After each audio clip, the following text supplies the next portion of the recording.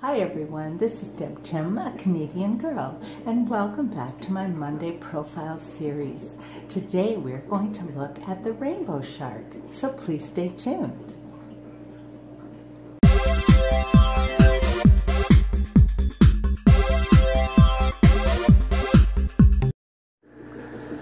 The rainbow shark is also known as the ruby red shark, the redfin shark, and the rainbow shark minnow.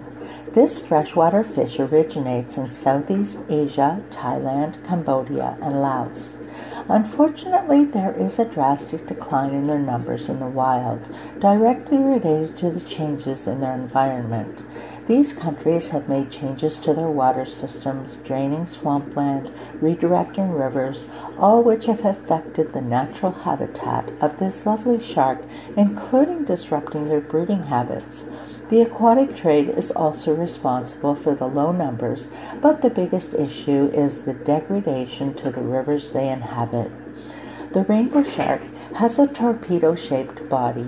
Variations of their coloration range from dark gray, dark black, and sometimes dark blue. Another variant is the albino rainbow shark, which are white or cream colored. They have two sets of pectoral fins that are reddish-orange in color, which they're named for. They have a pointed nose with the mouth being flat and turned downwards as they are bottom feeders. To assist them in feeding, they are equipped with a pair of barbels at their mouths. They mature at about 7 inches and can live up to 15 years with proper care. Because of their potential size, it's important to provide them with a long tank. 48 inches is recommended. The height is not as important as the footprint of the tank. Suggested tank size is 55 gallons or larger. Naturally living in rivers with soft sandy bottoms, it's a good choice to use a sand substrate. Anything sharper could damage their barbels as they feed.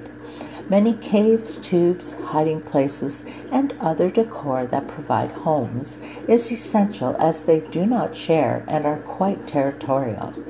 Plants are also recommended, although hardier broadleaf plants are best, as they will nibble the smaller ones, cleaning them of algae and potentially damaging the plant in the process.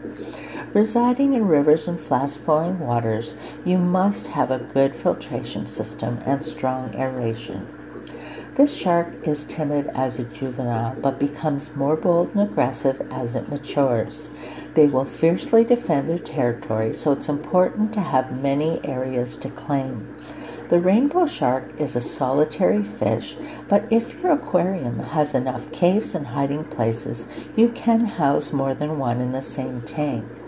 However, if you plan on adding more, then add a couple to spread out the aggression.